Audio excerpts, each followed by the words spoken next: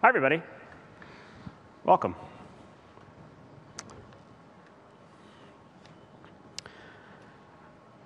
So during the keynote, you heard a little bit about material design. And we hope to give you a little bit more detail about that today and in the sessions that follow tomorrow. But first, I want to tell you a little bit about our inspiration around material design. Every object in this room owes its origin to a few people throughout the millennia who paid careful attention to their environment. They sought out the very best materials, and they learned their properties, and they used this knowledge to make things. And when you consider making things, the design and the manufacture of things, we inherit thousands of years of expertise. In contrast, relatively, software design is just getting started. Much of interface design concerns itself with what people see. But with modern high-resolution displays coupled with the ability to physically interact with the software, your expectations are much greater. In fact, there's thousands of years of expectations. And so we took a step back. We looked at all of this software and we asked, what is this made of? We challenged ourselves to define the underlying physics of our interfaces and craft a visual language which unifies the classic concepts of good design with a solid understanding of the most fundamental physical properties. At first, we thought like designers. How should it appear? How should it look? But then we thought like scientists. Why does it behave this way? And after many experiments and many observations, we wrote down everything that we'd learned. These are our material principles. Thanks, John. Yeah.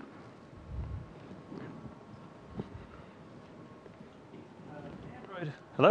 In Android 4.0, Ice Cream Sandwich, we introduced a typographic magazine-style UI. And a lot of people liked it. We were pretty happy with it. But design is continually evolving. Users are getting more sophisticated. The design landscape is more sophisticated. In particular, motion has become incredibly important over the last few years. We wanted something that was taking the very best of graphic design clarity and the innovations in motion graphics and motion communication, but that still tapped into those elements of tangibility, of physicality that industrial designers themselves use. So this led us to a question of, how do we do this?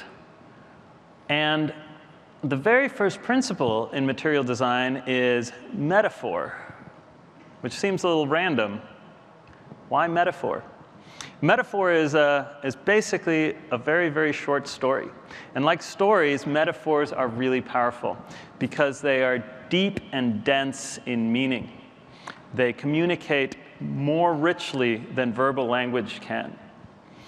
When I say, if I'm writing a play, if I'm telling you about a character or a person in real life, if I say she was a hurricane, I don't have to tell you about her force of will or her indomitable spirit. I don't have to tell an actor that averting her gaze would be inappropriate.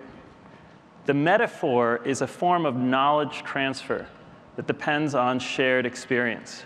And in fact, this capacity to transfer knowledge and to transfer learning is one of the things that defines humanity and, in fact, defines intelligence.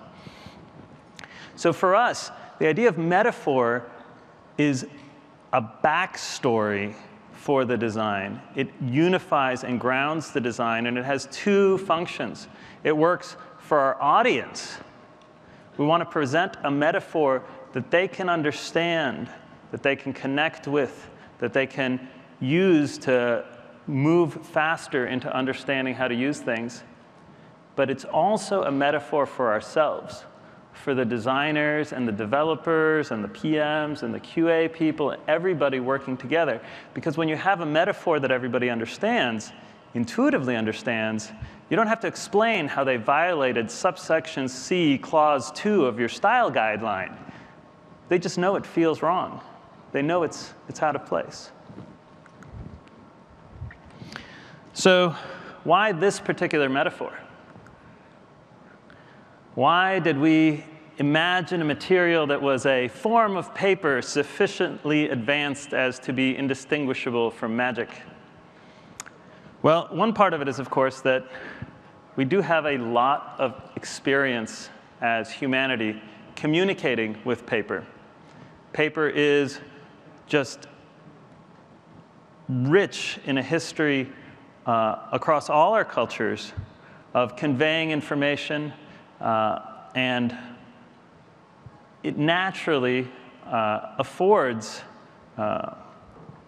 so many different ways of interacting with it. But the other aspect of paper is that it is a physical thing. It exists in the world. And this idea that surfaces, because they're tangible, are a metaphor that we can use to accelerate understanding of our UI is really important. You have this perception of objects and surfaces that's happening in the more primitive parts of your brain. It's happening in these visual cortexes that are in the back and lower parts of your brain. And that means they're simply easier than language. They are more natural than language. You have this inherent understanding about the separation of things and the relationships of things that allow us to look at this and have it make sense, even though we know there is no material in the world that could possibly do this. It is irrational and yet feels completely natural.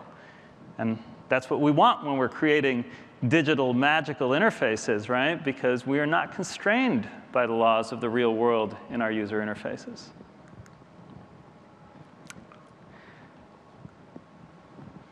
Surfaces are intuitive, and that's why we use them as the foundation. They organize space and rationalize the interaction. And it matters that you preserve this inherent sense of what's right, not for the sake of artifice, but in order to make the mind work less.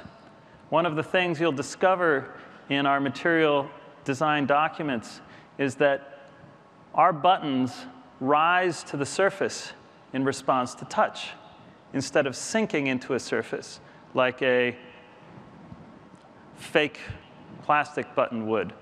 And we do this because we want this illusion to be consistent. The idea that when your finger touches that glass on your phone, that surface is coming up and meeting your finger at the point where it touches.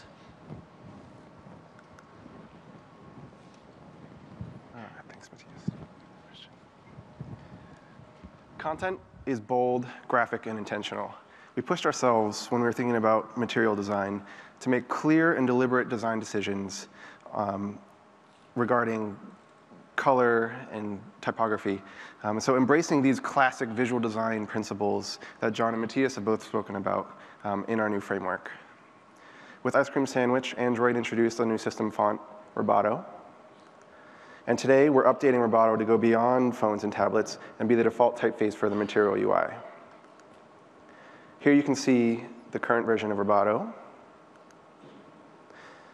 And Robertson is now slightly rounder, friendlier, and most importantly, redrawn to perform on desktop and beyond.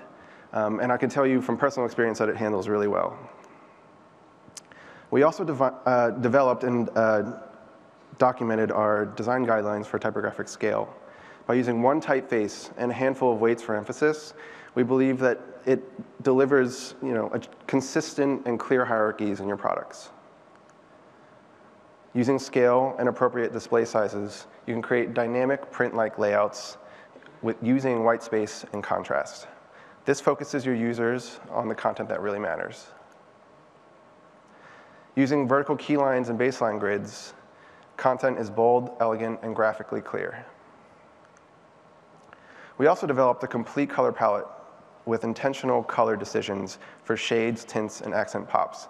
These are not just adding white and black to a color or using alpha. We actually looked at each of these shades and decided what they should be. So strong and intelligent application of color gives life to your UIs, and it connects users with your brand. It also can create very strong hierarchy and liven up some pretty standard UIs. As you can see in this example, it's essentially some kind of form that you're filling out, and there's a clear area for your title, and that's what we want people to focus on. Dynamic color is also really exciting. Earlier today, Matias announced a new API in the L preview called Palette. This system really makes it easy to color things, dynamically select and extract color for use. One of the things that you could use color for is contrast accent colors. Contrast colors make this floating action button, which is the play pause button, really pop. Brand color and icons are accelerators that guide users through your design. When thinking about app icons, we looked at real-life studies in lighting and shadow. We started by defining a universal grid for app icons, one that supports primary geometric shapes.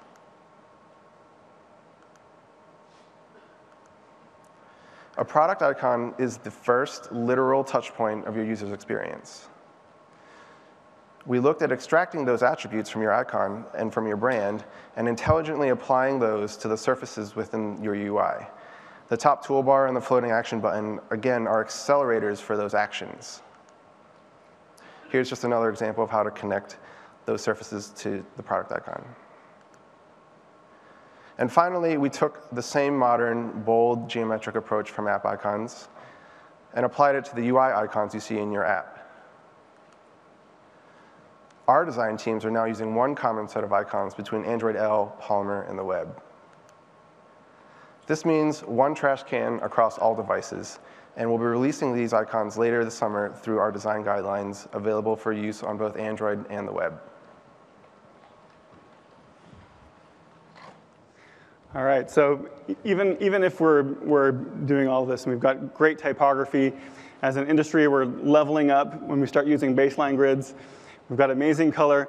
It's not enough just to draw the static states and stop there. We can do more to show people how the states are changing, letting them focus on the content that matters. So when you think about it, almost all state changes in a UI start with user input. And this is why Material UI puts that user input at the center of the animation story. So when I touch the screen, immediately the surface responds. I can see exactly where I touched and the intersection of the object that's responding. This does two things. First, it tells people that they've been heard. They feel powerful, they feel like they're in control, apps feel responsive. Second, it confirms to them that the UI is going to do the thing that they expected, that it's working. This animated touch feedback is now built into the platforms for both Android and Polymer, and it's being used by all of the relevant components. So it's not just the immediate touch feedback, though, that's centered on user input. The material itself transforms to bring in new content. And all of this happens on a shared stage. And when I say a shared stage, I'm talking about the environment where this material lives. It's important to know, as we're looking at the material, that it lives in the same scale and in the same space as we do. We're not flying through some imagined space or looking through a window into another world. This material lives in the same scale as the device itself, whether it's in our hand or we're looking at it on our desk. We don't move, the material does to bring the content to us. You can see how this works as transitions organize themselves around the object as it's selected. The material moves, expands to reveal the new content. And notice that even as the content transforms in a way that maybe a physical material like paper wouldn't, it's still very clear what's happening because of the way the material responds to light and the way the shadows are being rendered by the platform. So animation is crucial to reinforcing this metaphor that Matias talked about. It's just in the same way that the shadow rendering helps us understand what we're looking at, the way that things move give cues about how they work and about their properties. So, for example, the material animations naturally show continuity from one state to another. When I select an item, it expands to the next state. It doesn't jump cut. It doesn't blink in and out. It moves naturally like sliding a piece of paper across the table. If we teleport our users from one state to another in a UI, it can be confusing and disorienting when they get to the other side, almost like if we were to be teleported in the real world, if I were to just appear on the stage in front of everybody here, it'd take me a few moments to get my bearings. It's the constraints that are inherent in the material that make it clear for people what can happen, and it lets them predict and understand what has happened. So if it makes it easier to understand what's changing, at the same time, it can show us what's important. So since our eyes are naturally drawn to motion, if something moves and it's in our field of view, we're going to see it. It's a really strong tool for us to help direct focus. If in a music screen, the player controls are the primary interaction, the animation can point that out. Also, even noticing the details, those small things that you might not even notice overtly, like, for example, the small slide on the control slider as it comes in. Wait for it. There it is.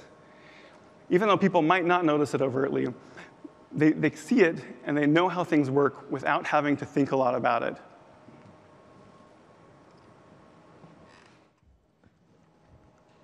So these guys talked about many of our core principles, primarily the sense of tangible surfaces, which appeal to the primal parts of our minds with dimension and shading.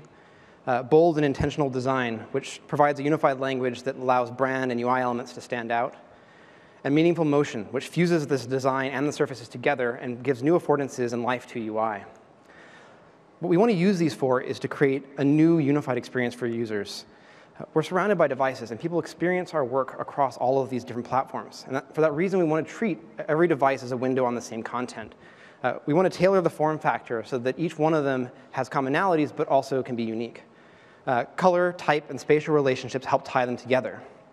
In this example email app, the sizes are all related by color and structure, but there's diversity in the overall presentation. The larger ones use cards so that line length is kept reasonable, and the small ones end up being full bleed so they can take advantage of the size of the device. In this Files app, there's a drawer on the side, but on desktop it becomes a persistent element. On tablets, it's a temporary overlay so it stays out of the way, and on phones, it's a persistent UI that you drill into. In this calendar example, there's more variety between the views, but again, typography and color tie them together so they feel like they're a consistent experience. Immersive imagery also plays a pretty big role. This is something that we've seen on mobile where people are doing things full bleed that we actually want to take back to desktop. It looks great there as well. And in particular, when things used to be sort of full bleed, we now can use things like cards to keep that same sense, even though they're now surrounded by other kinds of content. Beyond the platforms, we also care about working with different disciplines. Interaction, motion, visual design, and engineering are often not deeply associated. And so we've been using this material metaphor as a way to bind the different disciplines together and make them more collaborative. In interaction, the materials reinforce the overall sense of hierarchy. The scrolling and layering give a good sense of how gestures work and emphasize how the user should focus their attention. Visual design becomes simpler because of this. The content itself can be very graphic in its hierarchy and rely on dimensionality for higher level structures like toolbars or other elements, so they're not considered together. And emotion is in most ways the most important.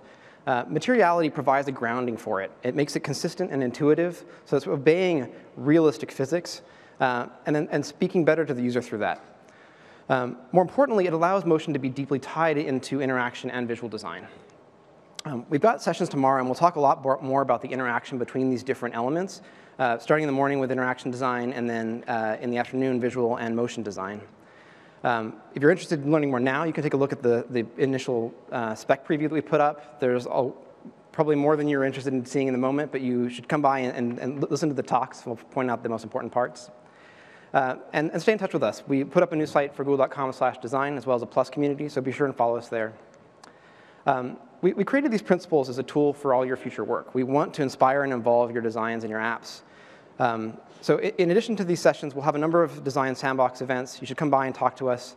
But thank you for joining us.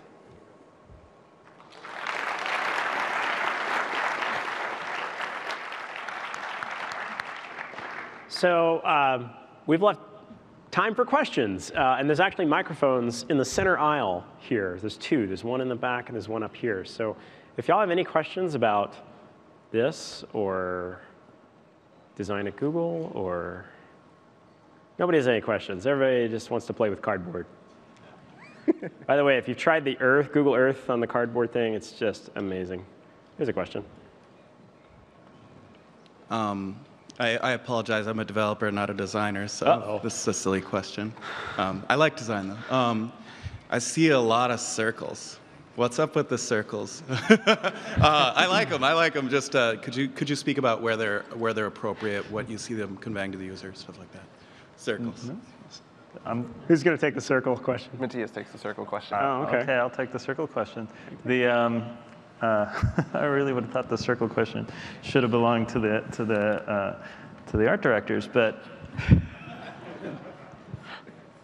so one of the things that the circles provide. Well, there's a couple different ways that we're using circles. Actually, it's probably good to step back and talk about one of the ways that we've simplified and we've tried to keep very kind of low level and elemental and primal. What we're doing in material design is everything is really its most simple and basic geometric shape. So you'll see circles, you'll see squares, you'll see rectangles, you'll see basically divisions of space. So when you want to have a contained element, the simplest way to do that is to bring in the circle. So we use the circle because it's naturally has contrast to a space that you've divided up and that has blocks of text or areas that have been created by cards or divisions of color. The circle is a great way to draw your eye without motion to those elements that you want to emphasize, whether that is the floating action buttons that are indicating primary actions, or it's the avatars of people that are very important. The circles create rhythms themselves that help you organize and scan through the page, like when we have the multiple messages and email. So the circle, what you should think of the circle as is it is an element, a geometric element that is a visual design tool like any of the other tools. It perhaps in a very simplified shape palette stands out. And that is its attribute, that it does stand out, and you want to use it in places where you want to stand out or you want to create rhythms by repeating it. Did you guys want to add anything to that? I was thinking about sort of where a lot of the circles kind of came from and kind of how we in the early days when we were thinking about this. So at the beginning, I talked a little bit about its material principles and the underlying physics. And one of the things that happens with any interface, if you're interacting with it, is you're injecting energy. Right? There's events that are happening. You're either interacting with it, you're touching the interface, and you're sort of, as you're using it, you're injecting energy into the process or things that are happening. And one of the most fundamental things that happens within physics is that whenever a signal happens, right, whether it's sound or light or what have you, it propagates in a circle. It propagates from its point of origin, and ideally at the same velocity outwards, right? And that's generally in a sphere in a constrained depth environment that's going to be in a circle. And so when you see not only the circles in terms of the affordance for interacting, but also as you tap on things and that circle radiates. It's really about just conveying the sense of the physicality of the energy going into the system, and that's actually your actions are spreading forth into communicating with the rest of the things that are on the screen. Next question. Yes, my question is regarding the form factor. It seems like it's the apps now. With the material, you'll be able to design one app, and basically the app will adapt. It'll be responsive to the screen size that the app is running on. Is this where this is going, where with the material you'll be able to create one code base and be able to run the app on any screen size? You want to talk to that one, Nicholas, or should I? Yeah, so there's two sides of this. One is we want to make it as easy as possible to not just reflow to different sizes, but also to tailor the way that we reflow in a unique way. So while the default platform behavior will do the right thing as far as allowing you to expand things to different sizes, we do want more thought and attention placed on how it should actually accomplish that. Beyond that, a lot of these design guidelines are intended to make that much more seamless of a transition. Like the commonality of iconography and typography, those blend them together even as we introduce more differences. But our prime focus right now is trying to get these things to carry a design across those different form factors.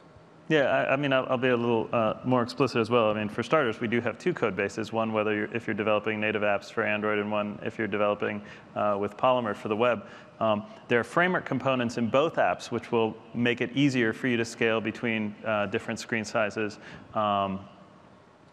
But there is a lot of intentionality and design thought that needs to go into making some of those decisions. So we don't have one automatic system that will take any application and automatically scale it for you to any screen size.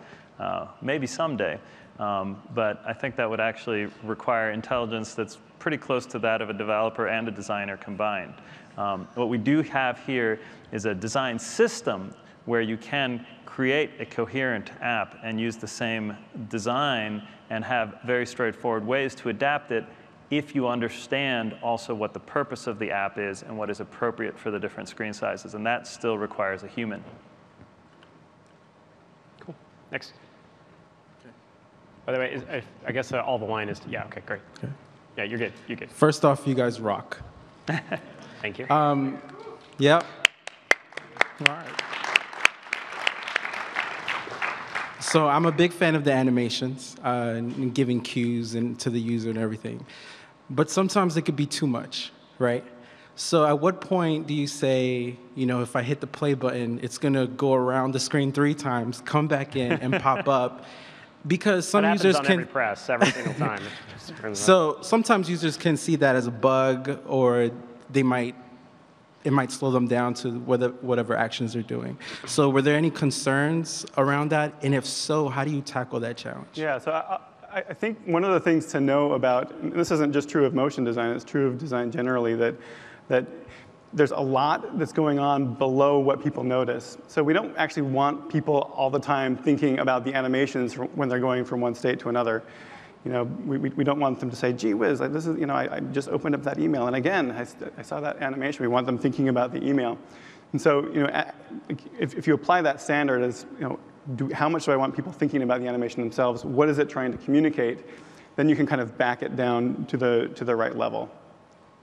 One of the things that we considered consistently throughout this process was how to use the animation to sort of go along with the user's intention, because when you have touch responses that sort of emanate outwards, it's very easy to hide details in there that reinforce what's happening without feeling like you've added a bunch of animation in there. So we'll go into this a little bit more tomorrow, but having things sort of move counter to the direction the user's doing things, draw attention to them. And if you're going to do so, you should do that intentionally. If you don't want attention to draw onto things, there's places to hide them. And it's really about trying to figure out how you want to balance it and where you want to draw people's attention. Hi. So I was wondering if you could extrapolate on how you see new forms of input with respect to motion. So in regards to wearable devices, let's say a swipe left and a swipe right with a wristwatch, or drawing a circle in the air, how would that integrate with the user experience on an app level, let's say, or on your desktop, and how that would sort of integrate? We've been given a design challenge on the fly. How to design gestural interfaces. I think a lot of this I think goes back to the material as a metaphor. And part of what we're trying to do is, you go and you watch you watch some summer blockbuster sci-fi movie, and sometimes it can be a little bit of a letdown because they set up a bunch of, they set up the world in which they're operating, but then they break some principle, right? And it just kind of falls flat. You're like, why did that happen? And I think part of what we're trying to do with a system like this is to set up a series of sort of a world in which it functions. And ideally, it's grounded enough in the reality that we have here, such that you can bring your intuition of how objects function to the system, and it fulfills those expectations and hopefully exceeds them.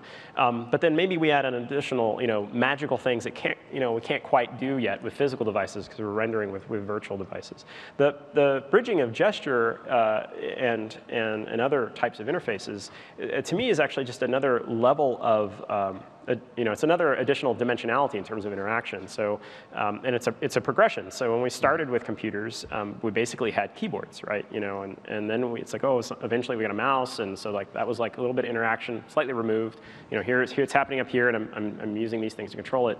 And then we get all the way now to today, where we have smartphones with touchscreen displays, and so now we have this additional dimensionality of being able to physically touch the software. And now we're adding this other layer in, hopefully over time, and hopefully do it right, where we have wearable devices that have gyros and stuff. I mean, even the cardboard device actually is really fascinating because it's really awesome you play with it.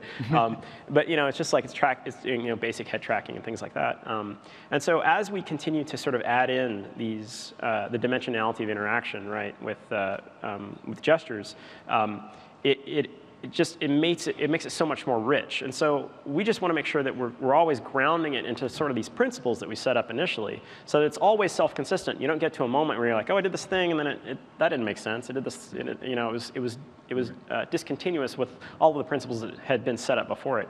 One of the things that I think is really interesting about this, and we'll talk about this more in tomorrow's sessions, is that there's actually a fair amount of spectrum, right? There's a lot of different types of things that can be expressed, both in terms of color and content and the animation, that gives you a pretty big palette, right? It still feels like it's part of a system, but it gives you a very large palette, so you can express lots of different things. So I think with the addition of wearables, I look forward to seeing how people express their apps and their applications through these additional different forms, different interface forms in terms of manipulation. One of the other things that came up as we were doing this, first as we were looking at just desktop and mobile together, was unifying the overall touch feedback through them. So having hover states and tap states all be resolved together. And then we started to see more and more of these, and treating it as energy was a very nice metaphor for us, because we were able to look at on touch, these things are going to move outwards. Voice, as you're speaking, you have a similar response to it. As you use the D-pad on the TV, the movement of your focus through a UI will be very similar. And one of the things we didn't really touch on, but like tabbing between controls using a keyboard can have a very similar feel. It's like it is your focus moving through space, and then when you hit enter on something, that energy blast is very similar to any other mode of input you might do. Cool. Thanks. Thank you, guys. Appreciate your time. So I work for a company where we are both cross-platform, and our mobile apps are not our primary moneymaker. So when it comes to when it comes to requesting time be allocated to working on this, it can be looked at as a little bit of an indulgence. What would you suggest as some maybe priorities to focus on when looking at implementing some of these things? For the most part, the framework should be supplying 90% of the animation and the richness in the UI. What we're asking people to do is actually look at some of the new APIs for shared element transitions between activities. Like there are moments that make good places for polish and brand in your app. So using the core elements, using the core iconography, using the theming to make it feel like it's your product, but then just polishing one or two really critical things usually has the best outcome. Yeah, and the Polymer framework is actually going to be really great for all kinds of different platforms, mobile platforms. So. Yeah, and part of the reason we've done this for ourselves, it's helpful for us to be able to have, if we do a mobile web app and a native app, to create a very similar structure there, so we don't have different interaction designers thinking about different ways of handling it. They should be treated as pretty much the same app with small adjustments. It's probably a good opportunity to also mention that after this, we're actually going to go, some of us are going to be in the design sandbox on level 2. And as part of releasing our spec and design and having all of this announced, we really want to talk to designers and developers about kind of the problems they have in terms of what they're trying to solve for their users, and and so that we can understand how material design and the principles here can help support that, or maybe there's some unique problems out there that need a little bit of a different twist, and we'd love to hear feedback about that. Cool. Thanks. Hey there, I'm Peter. I'm a UX UI designer, and my question is regarding animations. For one, as you all know, animations are something kind of make an app pop and stand out. And recently, we had a lot of trouble where, like, I work in design agencies and stuff. So where we make an app, we create animations either in Fireworks, After Effects, Origami, or we just animate them manually. And I was wondering if is there going to be a tool from Google that will help us kind of animate our design, because that's the hardest part of transferring it to a developer, explaining to them how it's going to interact. And will there be, in addition to the design guidelines, explaining what kind of default animations you should focus on, what kind of, will there be like more of a sandbox that designers can use so they can kind of carry their points across to the developers? Because I usually find that point where you kind of transfer all of your work to the developers, that's the toughest bit. And if a tool were there, like a native tool that would help us aid in that process, that would be great. But do you have any tips for that? And is there anything planned on kind of like improving that? So even before the tool, one of the things that we've noticed as we've been doing that same process and designing things and working with engineering to make them happen, is that having that shared metaphor and having engineering kind of understand those same principles gets us a lot closer from the very beginning, that we kind of know how things should move and how things should react. And I think that's a good place to start. I don't know if anybody else wants to comment on that. It's also helped us we actually define a number of different animation curves. Like, we're not using just sort of simple ease in, ease out. But we got those sort of built in and worked with the engineers so they understood those. And we tend to use them everywhere, and then we iterate on them as needed. So tools aside, like, we found it just helpful to stay in constant communication with the engineers and try to get as much of this stuff baked in as logic into the system rather than like as things that we're handing over that are one-offs. Okay. And what's your standard design process for like explaining it to the developers? It's just like a case of them sitting near you and you kind of cover the entire animation process with them together. How do you get like the point across to them? It's fairly ad hoc, depends on the situation. All right. It's sitting together is always the best way to accomplish anything. Okay. I was just wondering if you have a standardized process for that. All right, cool. Thanks. Yeah.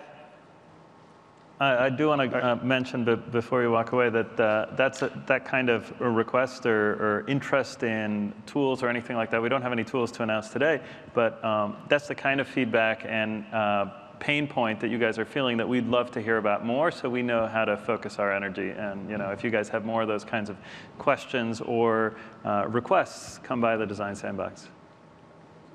One follow-up. Where's the design box? Sorry. It's the second floor. It's design. It's over by the distribute section. Kind of like you look for the YouTube sign and follow the YouTube. Yeah, exactly. It's by the YouTube booth. That's right. It's a very clear design. Yeah. So my question is really about color, and I see a lot of bright colors these days everywhere, and even in the pictures there, some of you have a purple background and a red, and so very bright colors, and they're all different combinations. So how do you pick these bright color combinations in context of material design, so that it's not so it's actually appealing to the user, and so it has meaning, and it's not bright enough to be noisy or something. We test 41 shades. Well, I think there's actually just kidding. Sorry, too soon. There's two approaches to color. One is that we intentionally wanted to take a very exuberant approach to applying color to our applications. We felt that, like I was kind of talking about some of the slides, where you should really embrace your brand's product colors or your icon colors and extend those things all the way through all the series of screens that someone's going to see. And so we thought, why not push it further? And on the reverse side, I think there's also some pretty extensive usability and contrast ratio studies that we've started to standardize around. And I think that that's the intention of the design guidelines, is to kind of help give guidance on being exuberant while still being accessible and usable. Yeah, so to be super clear, if you go into the spec, you will find a whole bunch of palettes, and they have a lot of guidance on what kinds of colors you should put together in order to get legible text on top of them and stuff like that. We are very much in love with and excited with these modern bold colors, but the entire system is designed to let different approaches and philosophies to color feel just as much at home. If you want your content to pop more and your UI elements to be really muted and subdued, that's part of material design as well. The idea is that it is a material like paper, and you can print something that's very exuberant on it, or you can print something that's much more muted. We want it to be a framework where any brand can fully express itself and feel at home and not be overshadowed by the platform's conventions. Some of the examples you actually can look at in the preview will be like the settings app is quite muted. It's intended to be very utilitarian. Calculator app is also muted, but it uses a single pop of color to draw attention to other functionality. So it's again about management of where you want attention and color that makes an app really unique.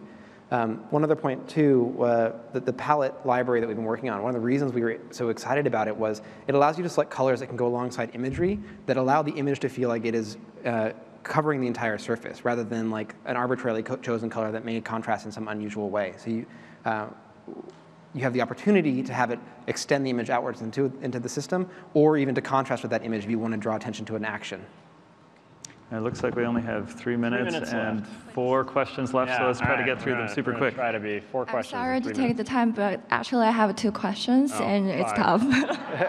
All right, the first crowd of all, will vote on which one we answer. No, just joking. Okay. Go ahead. First of all, I heard Jonathan is working for UXA, which is the Google defined guidelines for the Google apps. So would you like to talk about that a little bit? How would you working across different apps to make the UX guideline consistent across Google apps, and how you also make sure all the apps will follow the guidelines when you did that? That's the first question. And second question was, Google always have a big push on the left navigations.